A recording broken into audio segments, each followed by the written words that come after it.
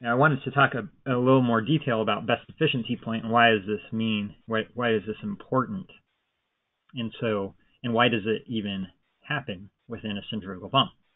And so if you look at a pump design, it has to be designed for a specific operating condition.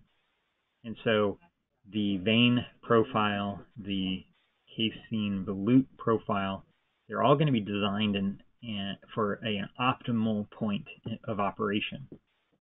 And that is going to define the best efficiency point of the pump. And when you're operating a pump at that best efficiency point, you're going to see that you're going to have the lowest radial loads. And so there's a chart here that has on the vertical axis the thrust and reliability of the pump. And then on the horizontal axis, you're going to see the percent of BEP flow. And so as you can see here, and on the example, when you're operating a pump at best efficiency point, which is that 100% mark, the radial load, as shown in blue, is very low. And that's because the impeller and the case are designed to operate at that particular flow rate.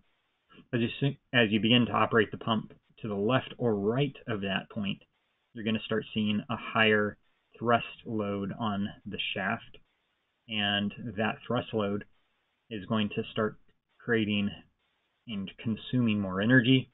It's going to start causing higher vibration levels because it's not the optimal point for the pump to operate. In the red curve, you can see what does this mean in terms of a pump reliability.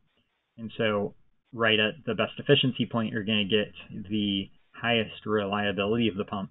As you start operating to the left or right, the reliability of the pump is going to start to decline. And so every pump manufacturer is going to give you specifications for an acceptable operating range for that particular pump and the design of that pump. But in many situations, there's a recommendation that pumps should operate between 70 and 120% of BEP, or at least specific speeds that are less than 4,500.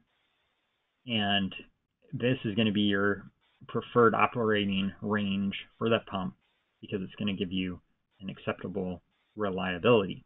If you start operating toward further or at lower flow rates or higher flow rates, the pump's still going to run, but the vibration and the loads on the pump may cause it to have a lower life.